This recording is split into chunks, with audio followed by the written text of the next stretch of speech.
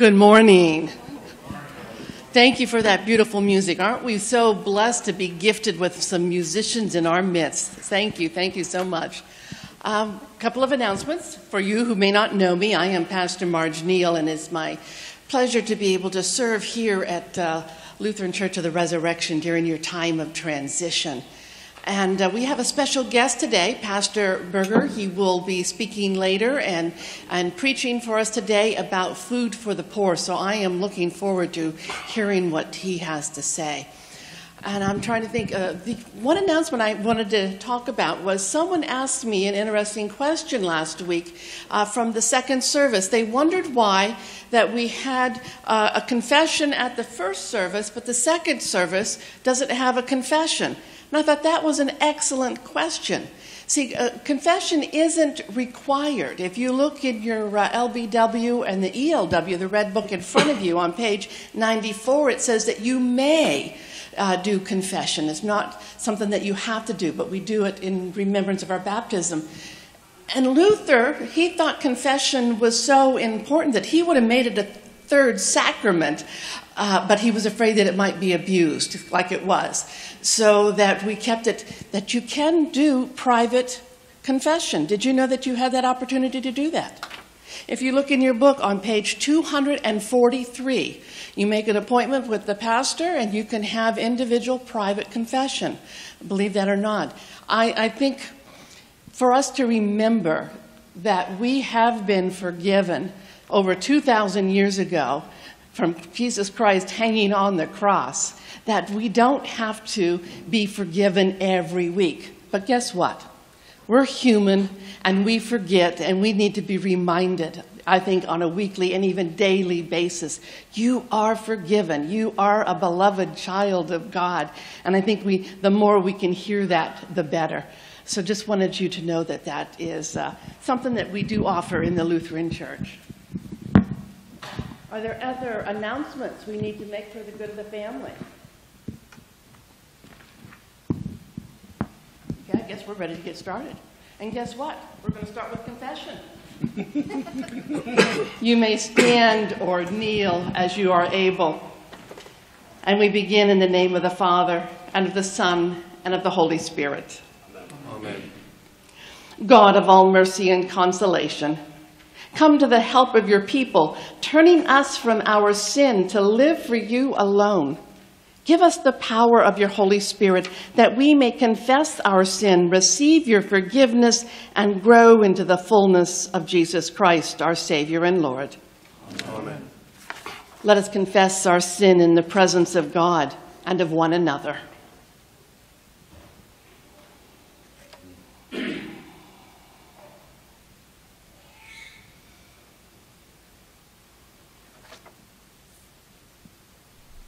Gracious God, Have mercy on us. we confess that we have turned from you and given ourselves into the power of sin. We are truly sorry and humbly repent. In your compassion, forgive us our sins, known and unknown, things we have done and things we have failed to do. Turn us again to you and uphold us by your Spirit, so that we may live and serve you in newness of life. Through Jesus Christ, our Savior and Lord. Amen. In the mercy of Almighty God, Jesus Christ was given to die for us, and for his sake forgives us all our sins. As a called and ordained to minister the Church of Christ, and by his authority, I therefore declare to you the entire forgiveness of all your sins. In the name of the Father, and of the Son, and of the Holy Spirit. Amen. Amen. Please stand if you're able, and we'll sing together Just a Closer Walk with Thee, hymn number 697, 697.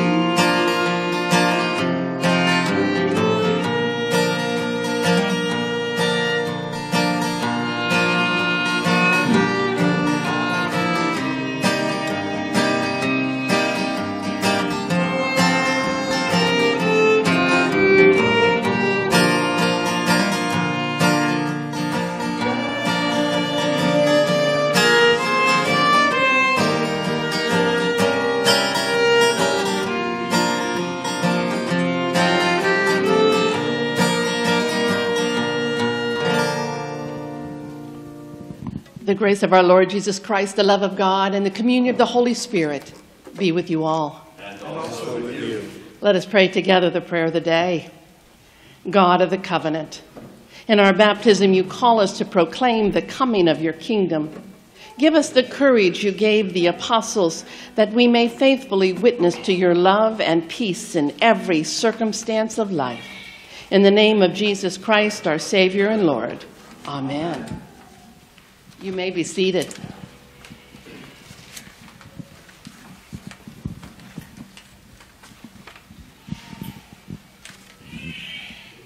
Our first reading comes from Ephesians, the first chapter, 3 through 14. In Jesus, all of God's plans and purposes have been made known, as heaven and earth are united in Christ. Through Jesus, we have been chosen as God's children and have been promised eternal salvation. Blessed be God, the Father of our Lord Jesus Christ, who has blessed us in Christ with every spiritual blessing in the heavenly places, just as he chose us in Christ before the foundation of the world to be holy and blameless before him in love. He destined us for adoration as his children through Jesus Christ, according to the good pleasures of his will, to be praise of his glorious grace that he freely bestows on us in forgiveness of our trespass, according to the riches of his grace that he lavishes on us. With all wisdom and insight, he has made known to us the mystery of his will, according to his good pleasure that he set forth in Christ, as a plan for the fullness of time to gather up all things in him, things in heaven and things on earth. In Christ we have also obtained his inheritance, having been destined according to the purpose of him who accomplishes all things according to his counsel and will, so that we, who are the first to set our hope in Christ, might live for the praise of his glory. In him, for you also, when you have heard the word of the truth, the gospel of your salvation, and have believed in him, were marked with the seal of the promise of the Holy Spirit. This is the pledge of our inheritance towards redemption as God's own people, to the praise of his glory. The word of the Lord. Thanks be to God. Please join me repeating responsibly Psalms 85. Let me hear what God the Lord will speak, for he will speak peace to his people, to his faithful, to those who turn to him in their hearts. Surely his salvation is at hand for those who fear him, that his glory may dwell in our land. Steadfast love and faithfulness will meet, graciousness and peace will kiss each other. Faithfulness will spring up from the ground, and righteousness will look down from the sky. The Lord will give what is good, and our land will yield his increase. Righteousness will go before him, and will make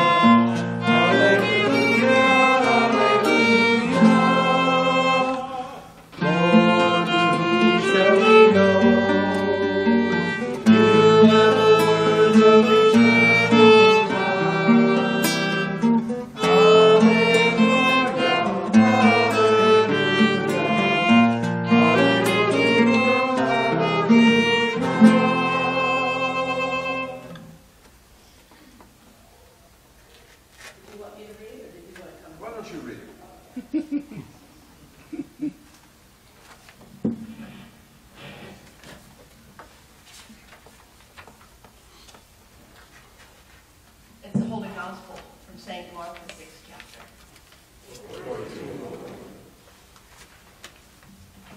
King Herod heard of the disciples preaching, for Jesus' name had become known. Some were saying, John the Baptizer has been raised from the dead, and for this reason these powers are at work in him. But others said, it is Elijah.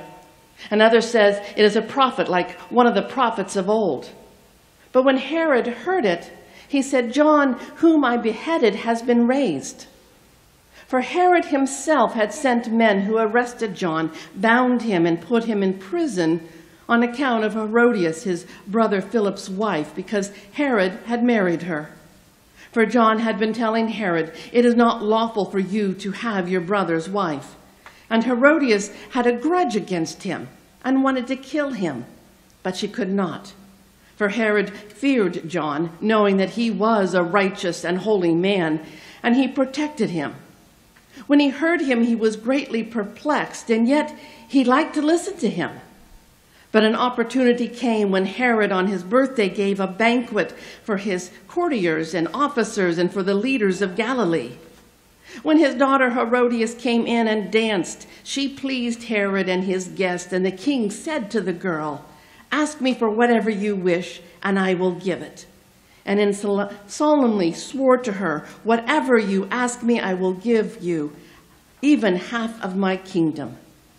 She went out and said to her mother, "What should I ask for?"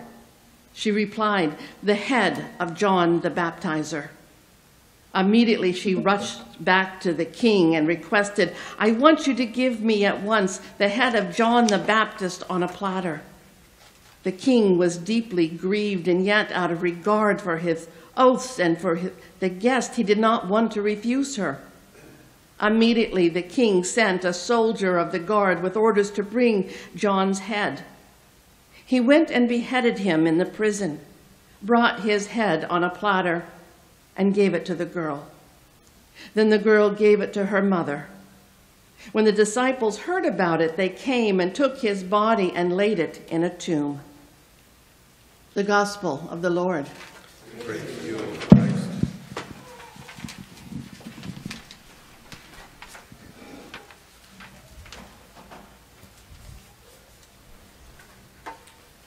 Thank you very much. It's good to see you. My name is Bob Berger. I'm representing Food for the Poor today, and I thank you very much for the invitation. Let's pray.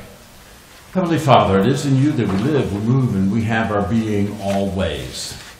Your power, your presence, come to be a part of us. And Heavenly Father, we thank you for that privilege, the privilege that you have said we are so vital and so important to you that we become your body, your presence, your emissaries here, now, and forever.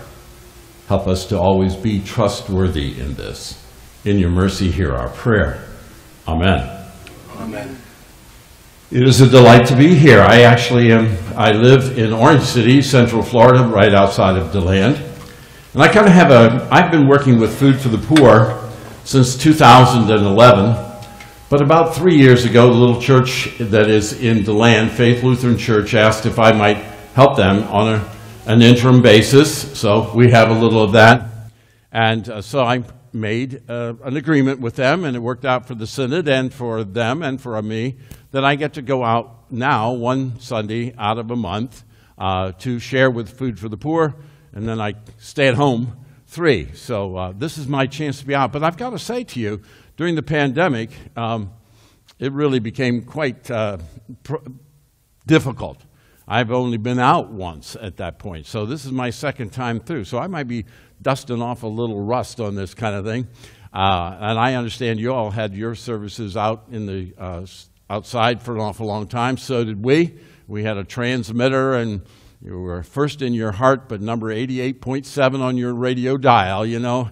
And so we were just kind of getting back in and getting used to things and working with that. And there's always that change. So I guess when saying to you, I understand a little bit where you're coming from now, and I know the Bergstresser family as well, honestly, to be very frank.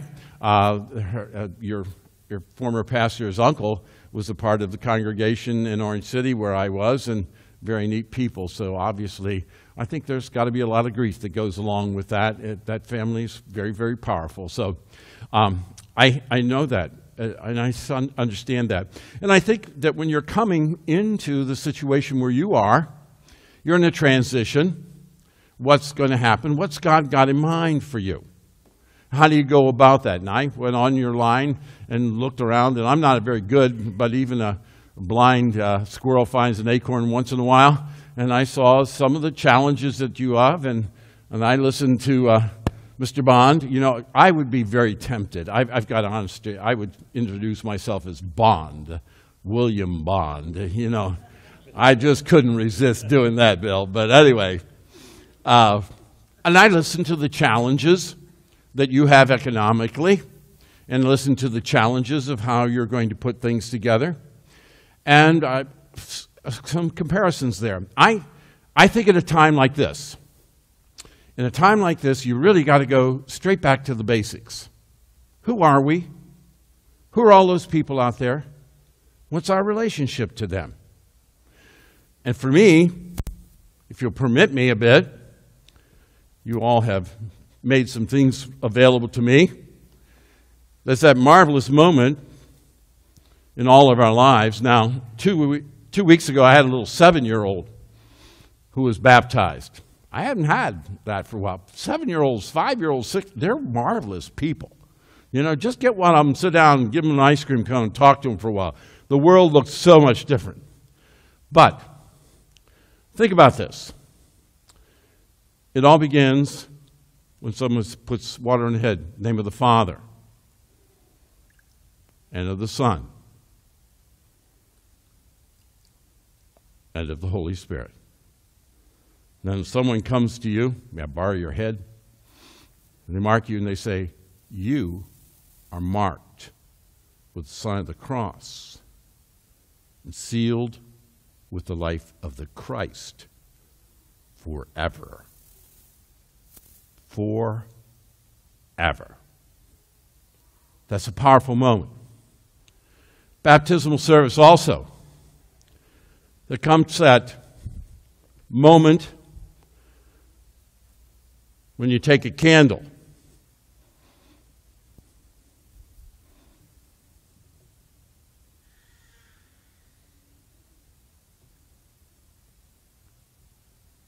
and if your vision's better than mine, maybe you have to work at it a little bit, but that's sort of emblematic what's going on too.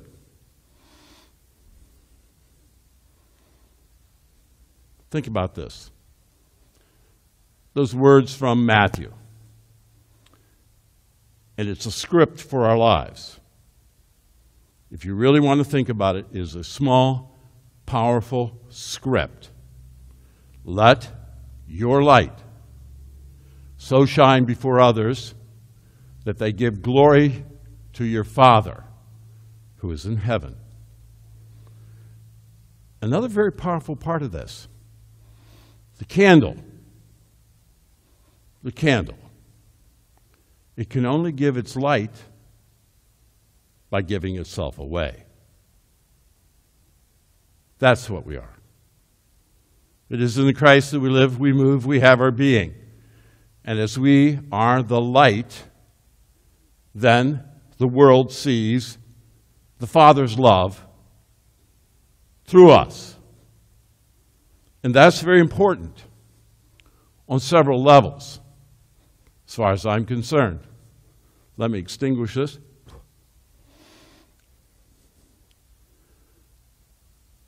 I travel a lot of different places. In the years that I was going across, it was in Philadelphia and St. James Lutheran Church, and they had this as part of their beginning of their worship, and I've appropriated it. That's a much nicer word than steal, isn't it? I've appropriated that for Food for the Poor these days, and it says, and Resurrection Lutheran, where everyone is someone, and Jesus is Lord. Where everyone is someone, and Jesus is Lord. Think about that. That dual call. As you are here as a community of faith, you are a community that cares about each other. Two great pillars that I think the church rests on, the Great Commandment and the Great Commission. The Great Commandment, love one another, and the more important part of that statement is, as I have loved you. Think about that. Jesus is saying that before he goes to the cross. Greater love has no one to lay down his life for his friends. Jesus lays it down on the cross. When we are called to give ourselves, we lay down our lives with our time, with our precious. You know, we don't have the 10 minutes ago we had. You lay down that time. Give up your life for your friends. And there are even the possessions that we have that are given to us that we dare even call our own. They are given to us in a trust. How do we use that? So we are Resurrection Lutheran Church where everyone is someone and Jesus is Lord. And then Jesus as Lord calls us to be loving for the other. The other part of that pillar, first is the Great Commandment, the Great Commission, is go into all the world and make disciples. And actually it is, I believe, in your going, how you go about it, that people are drawn to you, that the discipling is done. Disciple is just a fancy word for discipline of following God. That's all it is. We are the disciples as we follow because Jesus is Lord. And I know you have challenges for putting together budgets and all of those kind of things. My God, I've been doing that more than since God was a boy. Anyway, with churches, right. But how do we balance the call that the Christ says to us and the needs that we see in and around us? And that's why I'm here with Food for the Poor. I listen to your videos. I know what you've got to do. I know how the call committees have to go and what the finances are for that kind of thing. But I'm going to ask you this. I'm going to ask you to consider something. Jesus calls us to care for the most vulnerable. The most vulnerable. Those whose lives are in danger. I think of this gospel lesson for today. This is, supposed to be good news. That's a tough one. It really is a decapitation of John, laying down his life. But I think what it says to us is violence does great destruction. And what's the old statement that says, when the elephants fight, it's the grass that dies?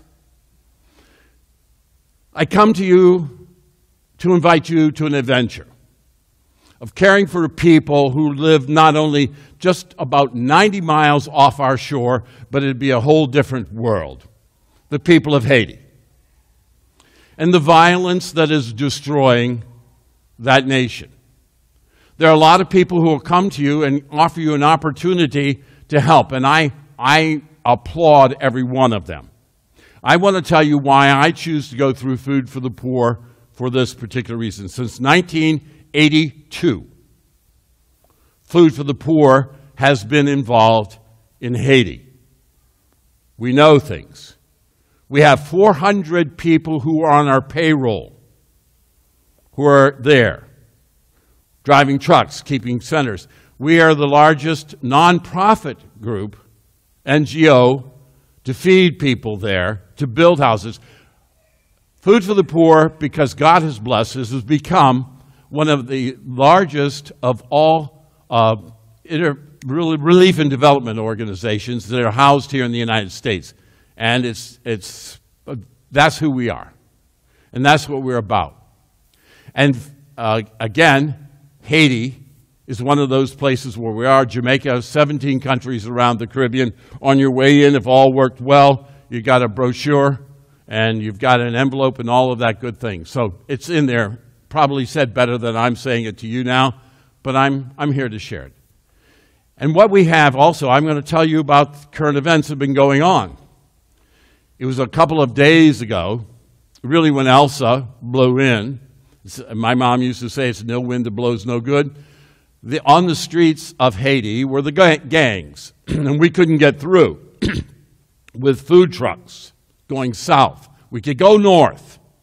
We could take care of things in the north. And when I said relief and development, give a man a fish, eats for a day, teach him how to fish, he eats for a lifetime. We do both of those things. You got to keep people alive, and particularly right now, it's critical. We had a cargo, and we were trying to get it through. We had 12 semi-trucks, 40 feet long, full of rice and beans and all of those things trying to get south. We had a couple of our trucks in the first part were shot up. They had to turn. When Elsa blew in, the gangs got off the streets, went out at 1 in the morning, and sent the convoy through. And they got through. Thank you, Jesus. And lives were sent. So when you are able to give and care through Food for the Poor, we have a history of combating the violence and getting to where we need to go. Development. We teach people how to sew. There are fishing villages, marvelous kinds of things. When this breaks, you know, tough times don't last. Tough people do. And that's what we're trying to do. Hold the fort right now. And even in the midst of all of this difficulty, we have been able to build 100 homes or up in the north area. And when a child, when a family comes into our homes, their child is automatically enrolled in one of our schools. Schools are not free in any other part of the world, well, at least the part of the world we serve in, which is 17 countries around the Caribbean. Food for the Poor just stays in that area. We don't go to Africa. We don't do other things. I support Lutheran World Relief, excuse me, very much because that's global. But Food for the Poor is right on our neighbors, right here. I think of that story, you know, about Dives and Lazarus is the beggar at the gate. It's right here. They're our neighbors. And when we're able to go there, build a home, about $4,800, we can build a good home. We really can. And it's a home, and I have been in the homes, it's solid. It's solid. It's concrete block. And we used to be able to withstand 20, really about, the standard was for winds when they blew in, I think it was, what was the standard that's normal around here now? I've forgotten. I'm sorry. I've forgotten that number. But we increased it by twice so the roofs would not go, the strapping systems, so we'd not lose the roofing. And we've been able to do very, very well with that through the blows that have come through. We can do that.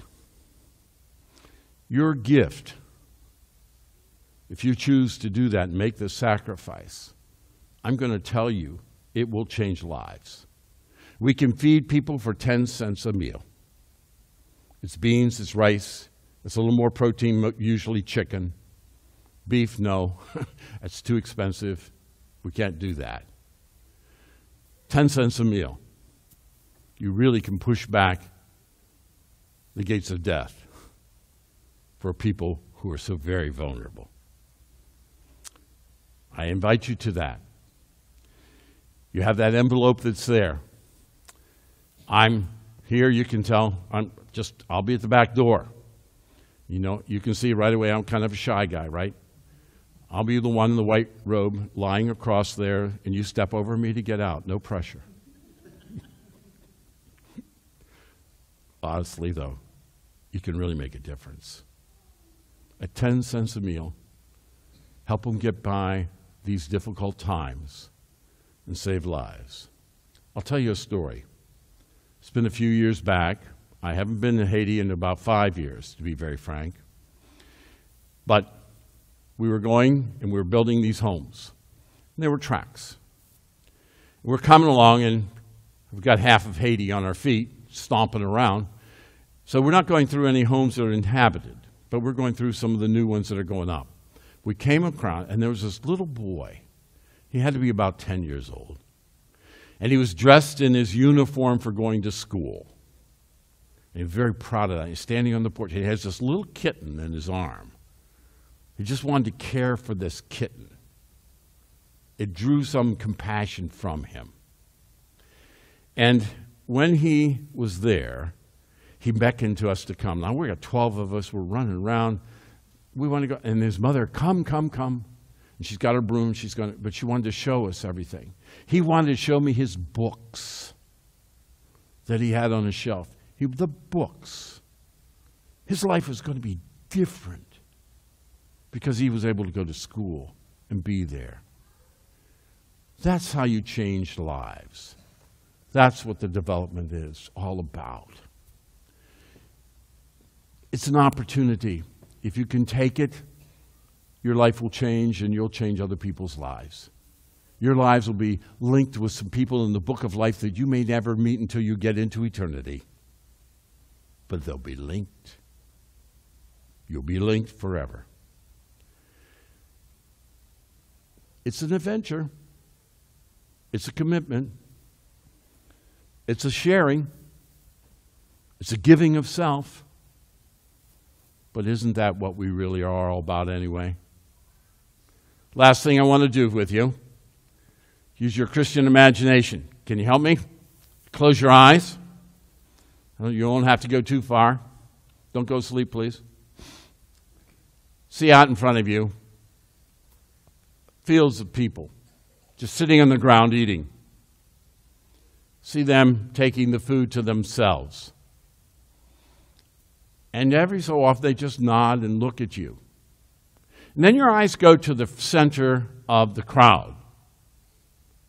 And there you see slowly someone start to stand up. Pushes a hood back from his head. Your eyes meet his eyes and you know immediately who it is. And he looks into your eyes, into your heart, into your soul. He says, "Come. Come." And he says your name. Come to the kingdom prepared for you before the beginning of time. Because when I was hungry, and his hand moves across, when I was hungry, it was you who gave me food. And all God's people said together, Amen.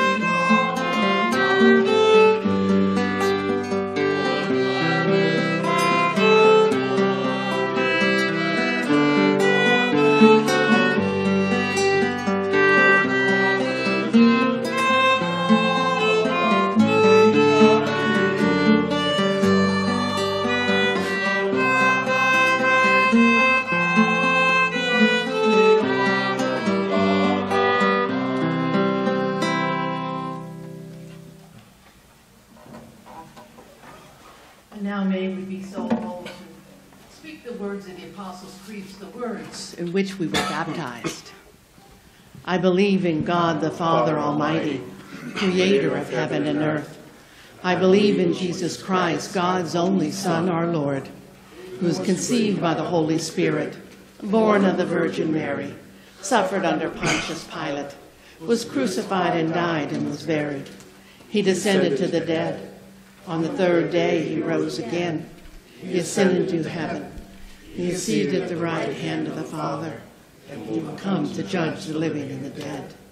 I believe in the Holy Spirit, the Holy Catholic Church, the communion of saints, the forgiveness of sins, the resurrection of the body, and the life everlasting. Amen. Let us come before the triune God in prayer. Holy Parent, you welcome your people into one family and gather all things to yourself. Bestow your grace upon your beloved church. Lavish your wisdom upon us and redeem us from our faults, that by our witness all might praise your glory. Lord, in your mercy, Hear our prayer. Awesome Creator, you steadfastly tend to the smallest of seeds and the mightiest of sycamore trees. Spring up green growth from the earth, nourish the growth of fruit, grain, and other crops, and bless the work of the farmers and laborers.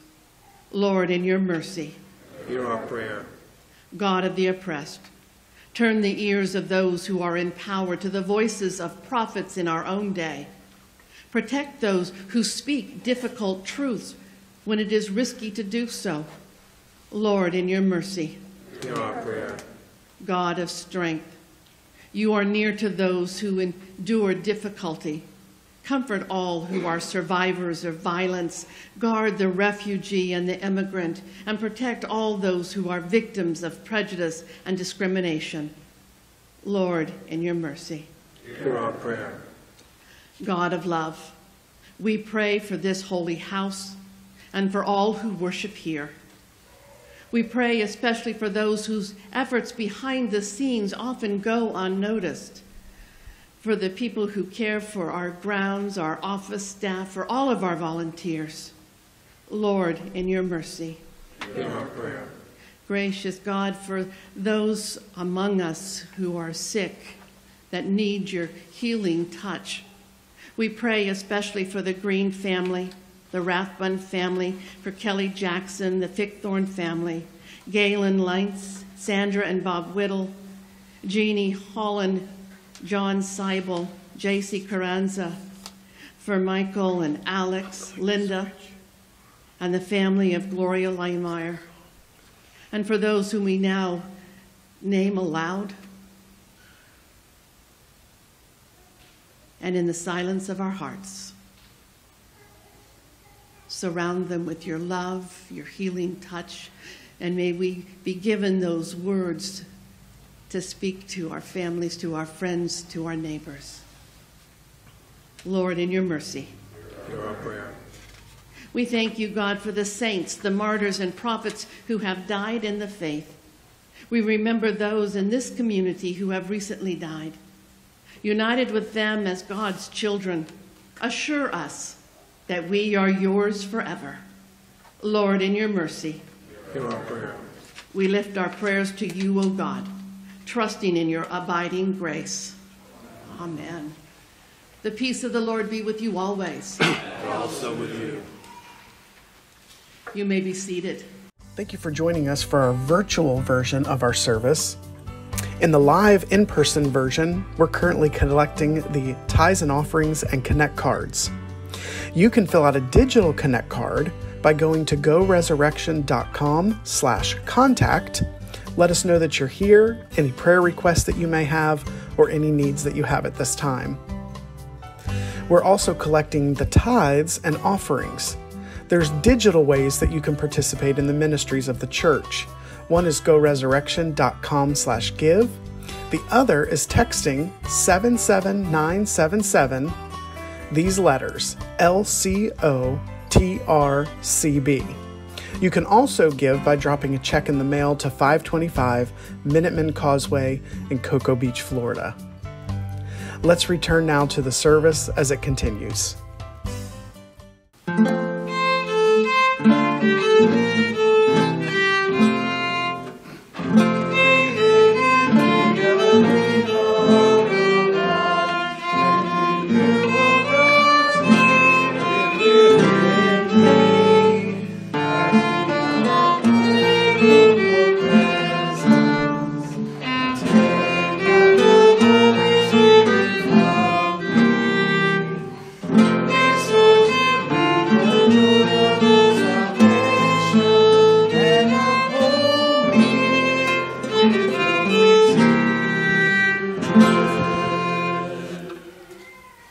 Let us pray.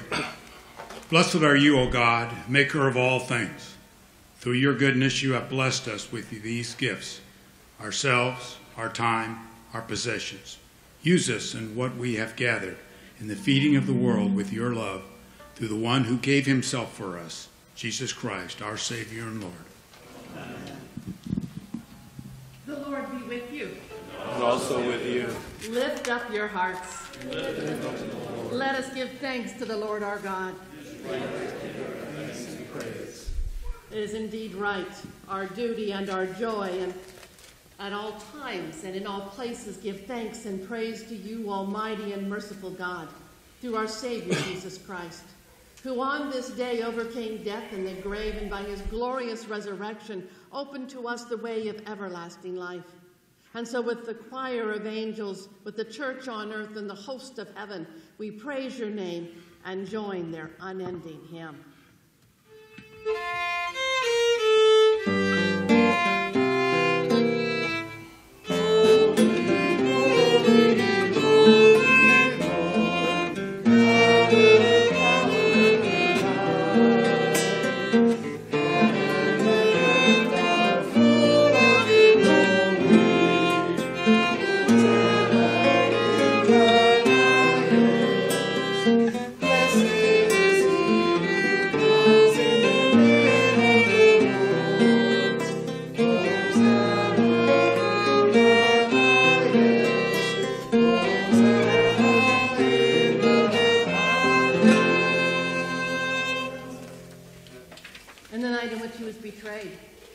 Our Lord Jesus took bread and gave thanks, broke it and gave it to his disciples, saying, "Take and eat.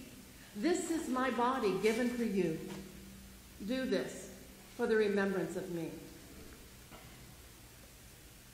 And then again after supper he took the cup and gave thanks, gave it to all, saying, "This cup is the new covenant in my blood, shed for you and for all people, for the forgiveness of sin. Do this for the remembrance of me."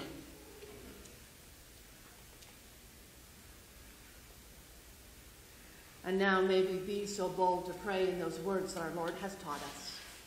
Our Father, who art in heaven, hallowed be thy name. Thy kingdom come, thy will be done, on earth as it is in heaven. And give us this day our daily bread, and forgive us our trespasses, as we forgive those who trespass against us. And lead us not into temptation, but deliver us from evil. For thine is the kingdom, and the power, and the glory, forever and ever. Amen. Come now, taste and see that the Lord is good.